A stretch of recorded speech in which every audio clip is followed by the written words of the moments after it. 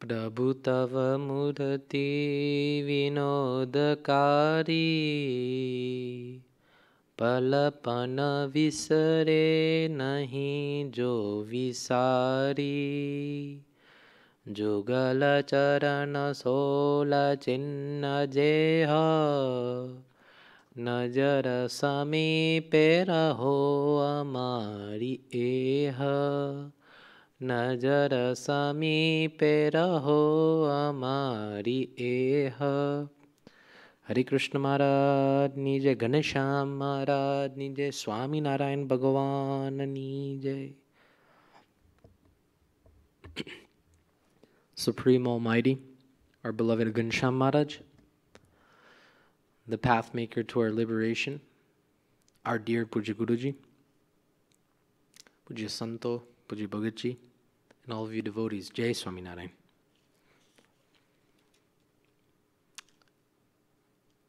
This world consists of two primary sources. These two primary sources are potentially the most, you can say, attracting, the most alluring of the elements that the whole world revolves around them. If there wasn't these two elements, then it would be very, very easy to attain God. But due to the two elements that will be mentioned,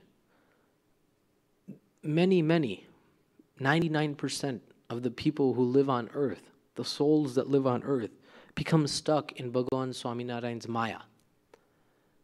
You're probably wondering, what are these two things? Number one is for males, it's for females, and for females, it's males, meaning gender. And number two, greed. Now,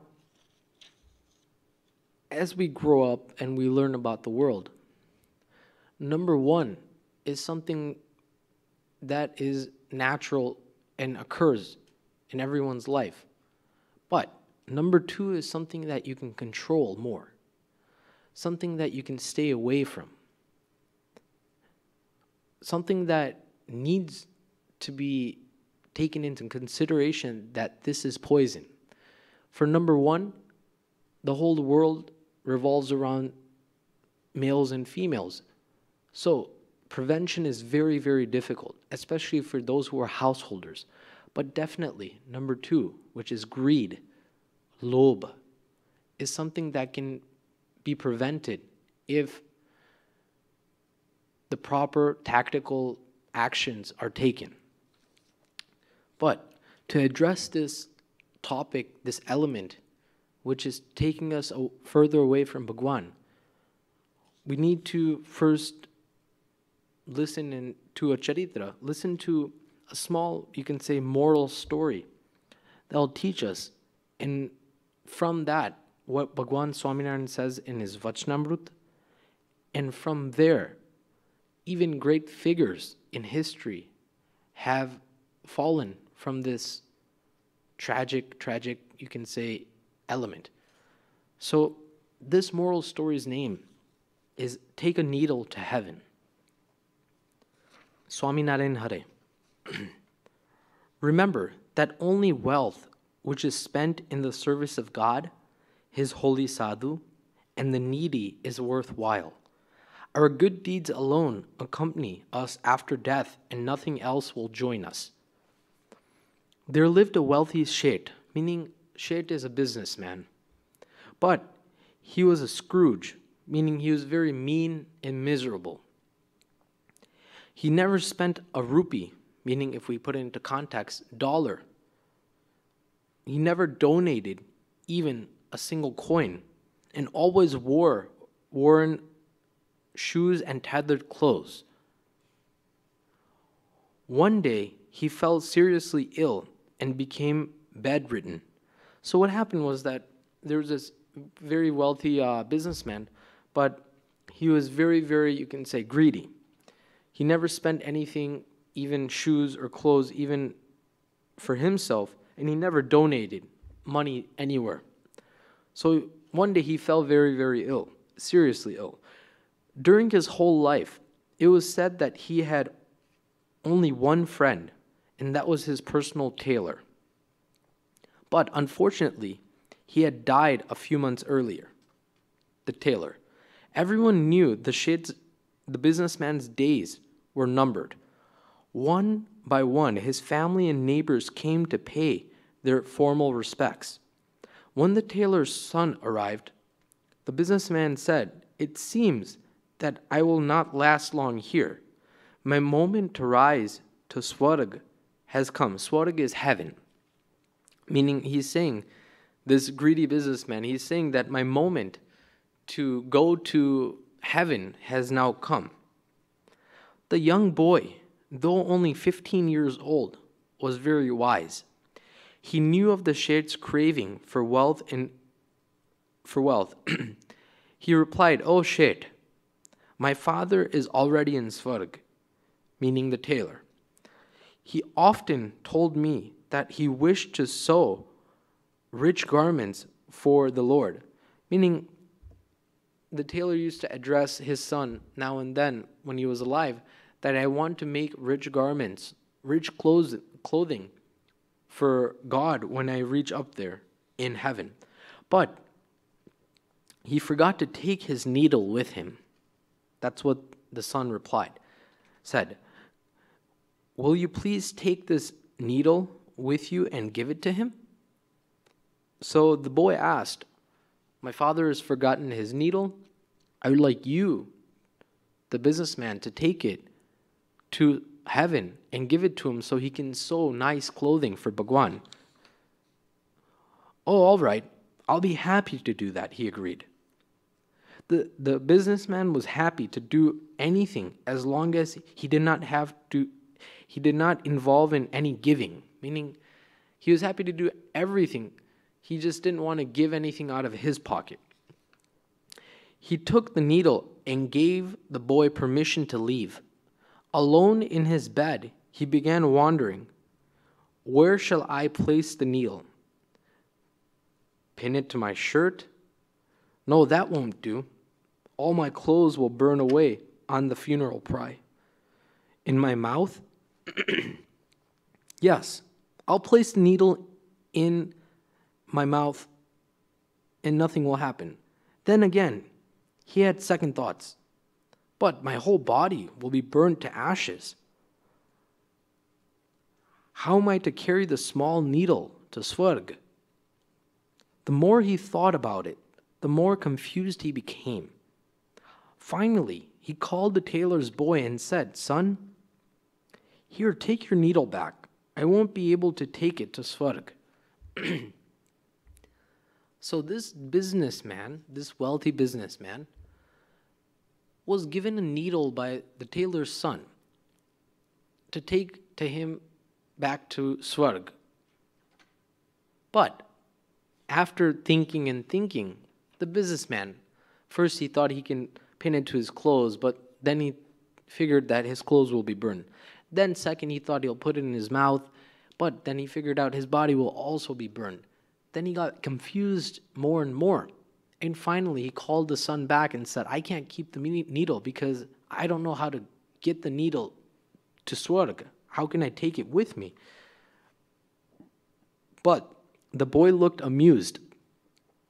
"If you're going to carry all your millions of dollars to Swarg, then why can't you carry one little needle?" This is the question. This is a question that if one cannot understand, then this greed, this vicious vice, this evil nature, which has been bothering humans for innumerable time, cannot be solved.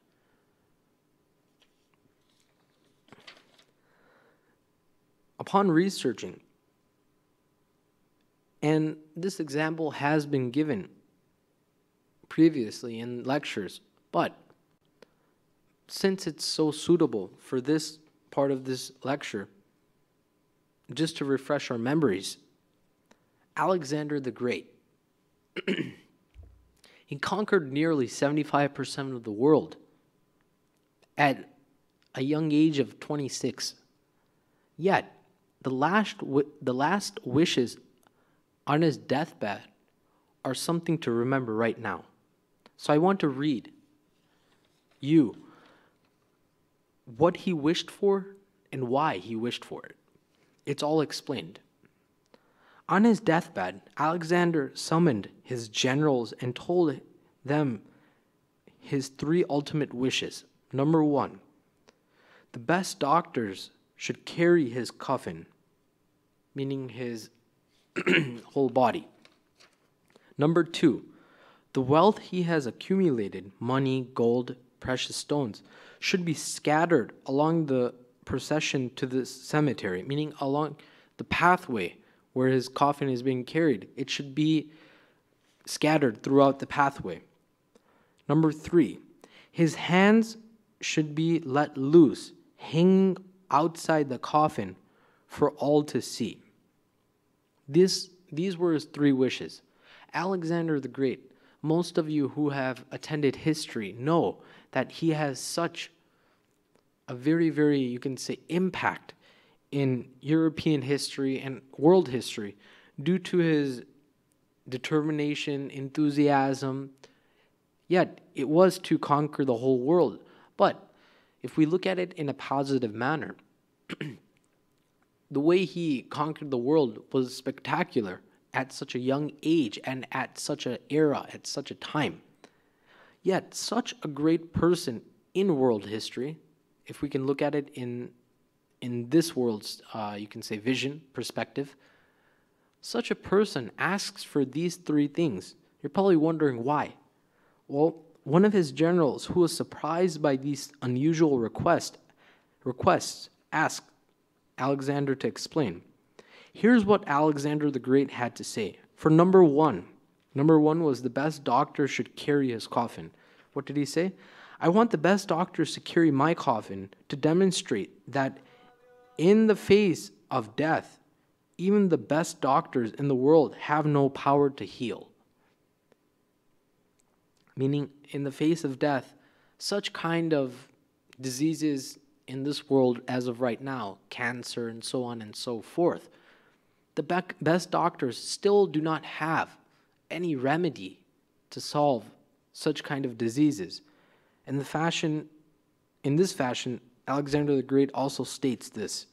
Number 2, I want the road to be covered with my treasure so that everybody sees that material wealth acquired on earth stays on earth.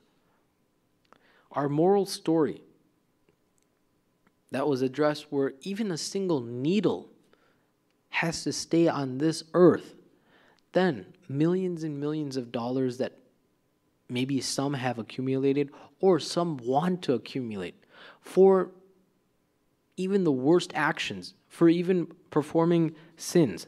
For example, if someone were to give you $1,000 a day, but you had to kill animals so meat is produced, if one takes this, you can say, job, then we know that Bhagwan Swaminarayan's agna is to not to only eat meat, but to not also to kill any living beings, even to the minutest mosquito, ant, so on and so forth. Then, if we take this job offer, since it offers so much money, then our greed has overcome us, and we are actually going into negative and performing and breaking another rule of Bhagwan Swaminarayan. Greed is, you can say, the way to perform the most sins. If you become more greedy, you perform more sins in this world. It's just it's a principle. Not only that, but if someone were to, say that I have the winning lottery ticket, but I need you to kill 5 people and I'll give you it, and you'll receive $300 billion. And if you take this challenge, then These are extreme examples, but something that you can at least comprehend that even if I do the smallest for $5 or $10, as maybe our friends say, that, I want you to do this and I'll give you $10, but it's something that's against Bhagwan Swaminarayan's wish, then we are breaking not only Bhagwan's rules, but we are also ruining our path to liberation.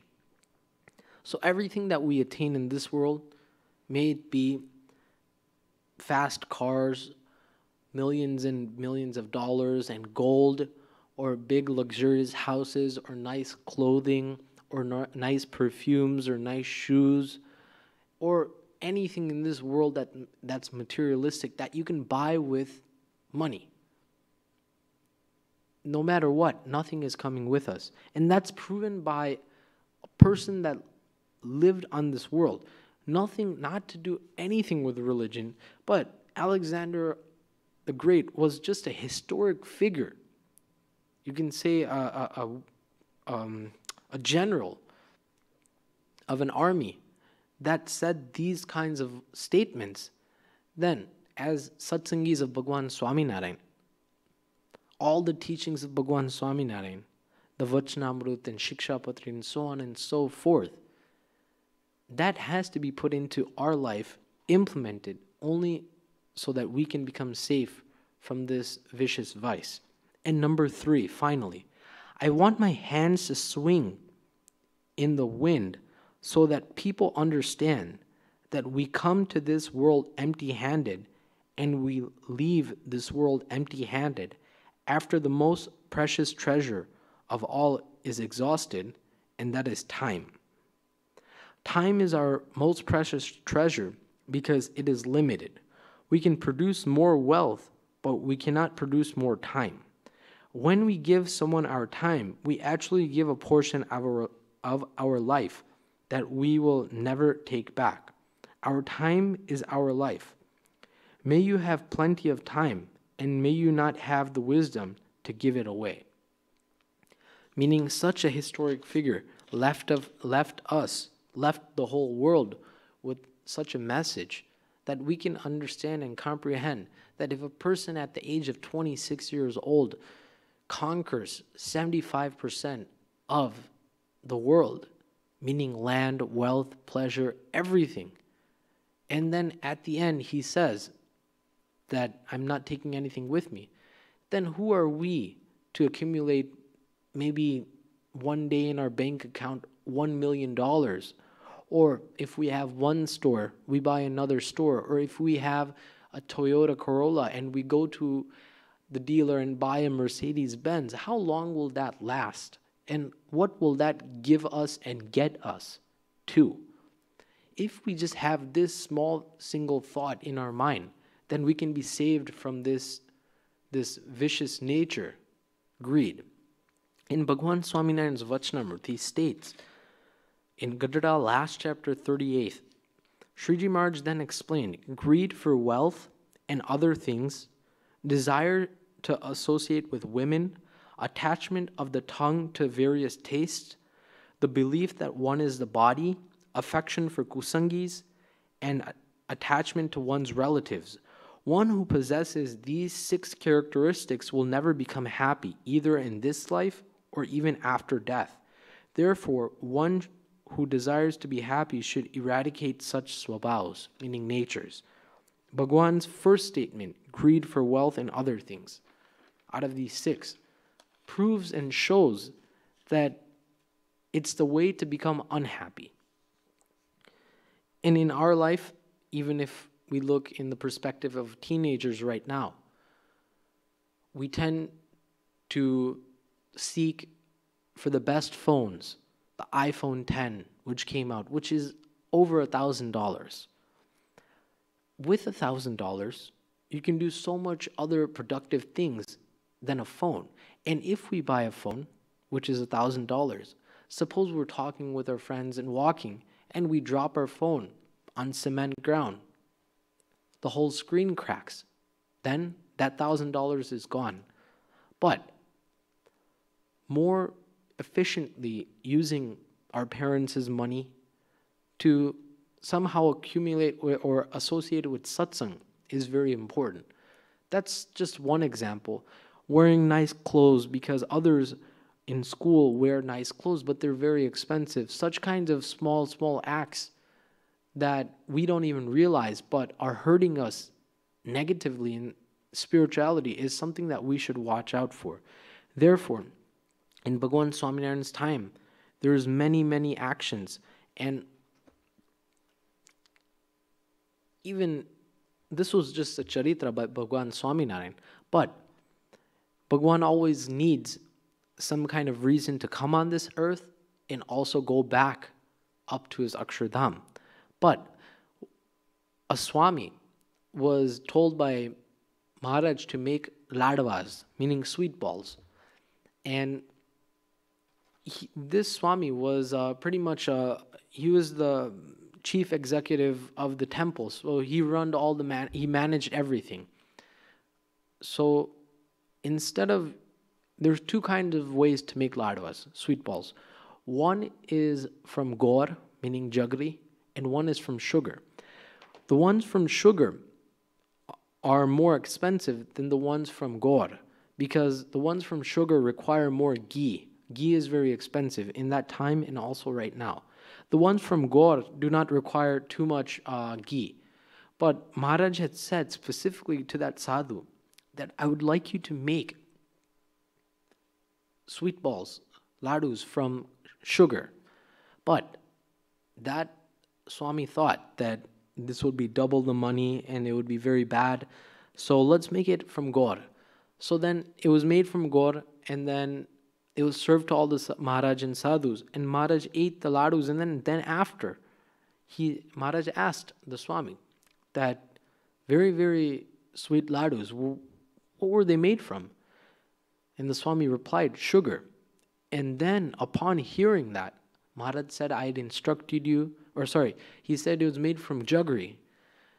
And thereupon hearing that, Maharaj replied that I had asked you to make it from sugar and you made it from jaggery. And Maharaj became depressed in a short period of time. He took an illness and he went back up to his Akshardham just due to greed. But if we look in the life of our Puja Guruji, it's something completely opposite. There's this one story that Puja Guruji was in Chicago, Illinois. This was at least I think at least 15 years ago. There was a Hari Bhagat with him, and Puja Guruji had come to this temple to do a parayan. And he was around the Chicago land doing padramnis at houses. And Hari Bhaktos would put some kind of, offer some kind of donation and a cover, and that Hari Bhagat would take it. Now, the people of the temple said to Guruji that, or said to the Hari Bhagat that give all your donations to us. They are not yours to keep. So that Hari Bhagat was very saddened, and he was driving and he was sad. So Puja Guruji asked the Hari Bhagat, why are you so sad and moodless? And the Hari Bhagat replied that, the Mandir has told us that we cannot keep any of the donations and we have to give them back. And this is all your personal, you are doing this, you're making an effort in going to padramnis and going to people's homes and staying hungry and making the effort to please Hari Bhaktos. This should be kept, and it should not be given to the temple. And Guruji said, no, we are pleasing Maharaj and Hari Bhakto. That's our main goal. Please give all the donations we receive from all the padramnis to the temple. And that Hari Bhagat was shocked to see this, see such kind of a sadhuta. And from onwards, that Hari Bhagat even became more and more, you can say, engrossed and very allured by Puja Guruji's sadhuta. And that's how we can even see that Puja Guruji's greedless, nirlobi vratman, his 5 vows as a sadhu, one of them is nirlobi. How he does not have greed is implemented in with our charitra for today. So saying that, as youngsters, if we don't get our way, if sometimes we want something and that's a little expensive out of our budget, our parents' budget, then we should understand that it's not going to come with us. Yes, you are a teenager. You only live once. I've even heard of that statement as well. But even more than living once, if we live a good life, then it's living 1,000 lives, we can say. Something where we can please Bhagwan, satisfy him with our character, then it's living thousands and thousands of lives at one time. So be careful when you are with your parents or anywhere in investing in anything. Don't become greedy, and be smart and make the choices to please Bhagwan and Puja Guruji, Puja Santo. Saying this,